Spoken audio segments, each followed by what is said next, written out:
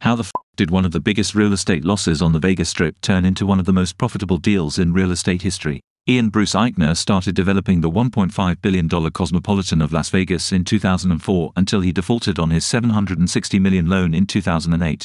Deutsche Bank foreclosed, but real estate development and property management isn't exactly their forte. They brought on the Related Group to lead the development and cycled through a number of designers, spending a record $3.9 billion to complete the project. When it opened, they lost $100 million a year operating it. They decided to cut their losses in 2014, selling it to Blackstone for $1.7 billion. Even though it was a newly built hotel, Blackstone invested an additional $500 million to renovate the casino floor, upgrade the restaurants, and redesign the rooms. And the strategy paid off. The property generated over $300 million a year in net income by the time they sold it in 2021 for a total of $5.6 billion.